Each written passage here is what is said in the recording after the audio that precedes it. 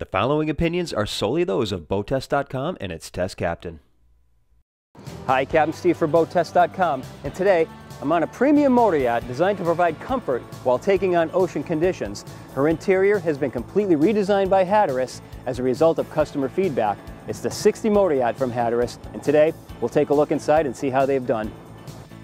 Let's start by taking a look at the aft deck. The centerpiece being this beautiful hardwood pedestal table, expertly finished. It's surrounded by C-shaped seating that holds 6, and because the overhead carries so far aft, the entire deck is sheltered. Additionally, because we have so much space at 135 square feet, this aft deck also lends itself to adding deck chairs. Let's take a look at some of the features of the flying bridge. Just behind the helm is L-shaped seating surrounding a dinette table with 2 pedestals. Aft of the flying bridge is a boat deck large enough to accommodate a 10-foot dinghy that can be launched with a crane to port. Rail height is at 31 inches. To starboard is an electric grill, and left open, this aft deck can accommodate deck chairs or a sun pad. As we move to the salon, the double wide opening doors really serve to blend the inside with this spacious aft deck. The salon has an open feel while at the same time providing an intimate gathering area. To starboard is a single seat and cocktail table facing the 36-inch flat screen TV. Storage cabinets are in the side bulkhead. Wood is all satin finished African mahogany with Wenge trim. Above, curved windows are a nod to the old school Hatteras design and even include shades for privacy. Below the TV is the ship's main electrical panel. To port is an L-shaped sofa with storage underneath, and I noticed that the windows are low enough to provide sightlines to the horizon from the seated position. The whisper wall overhead is 6 feet 7 inches above the deck. The galley and dining area are a single step up from the salon. Immediately to port is a storage cabinet. Amtico decking continues into this area. The cabinets are the same African mahogany with Wenge trim that we saw in the salon. Forward is an L-shaped dinette with the seats all upholstered in ultra leather. The large table is granite, and there's even room to add deck chairs for additional seating. Notice how the windows curve upward to match the elevation of the deck, the main reason being that this is where the lower helm would be located if you choose that option. Overhead clearance increases to 6 feet 9 inches.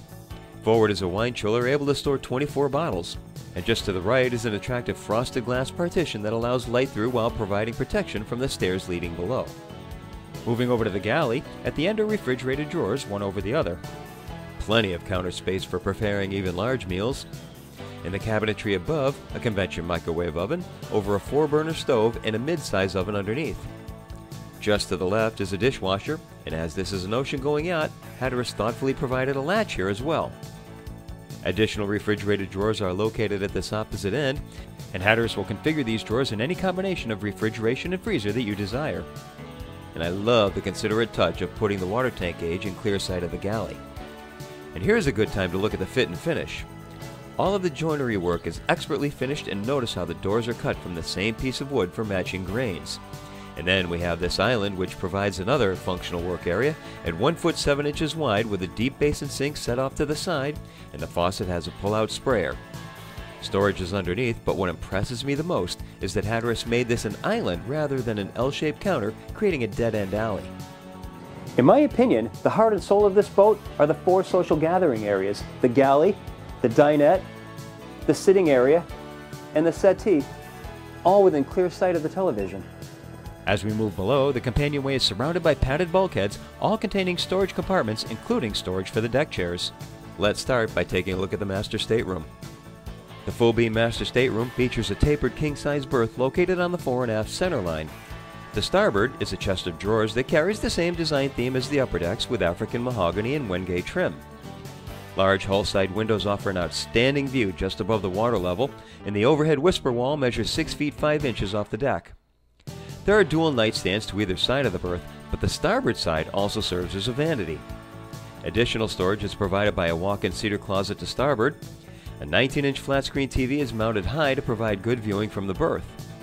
To port is an additional cedar hanging locker with a full-length mirror in the back of the door, another chest of drawers, hull-side windows, and a mirrored bulkhead. Forward is the master head. The head features a mirrored ceiling and solid surface counter. Storage is behind a wall of mirrors above the counter, and there's more of the satin finished African mahogany and Amtico flooring. The walk-in shower is surprisingly large and includes a seat for showering while underway. As we move back to the companionway, a door under the stairs houses a stacked washer and dryer. The forward VIP stateroom features a tapered queen berth with cedar-lined storage compartment below. There are storage cabinets under the shelves to either side of the berth, a full-length mirrors on the back of the entry door, a 19-inch flat-screen TV, and then a hanging cedar lockered-up port. To starboard is a shared head that utilizes the same materials that we've seen throughout the boat. A curved shower door provides a little more space for cleaning up. As this is a shared head, there's additional access to the companionway, and directly across is the guest stateroom with crisscrossed berths, ideal for kids or perhaps crew.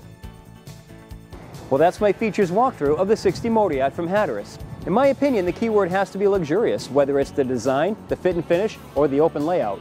For BoatTEST.com, I'm Captain Steve. We'll see you on the water.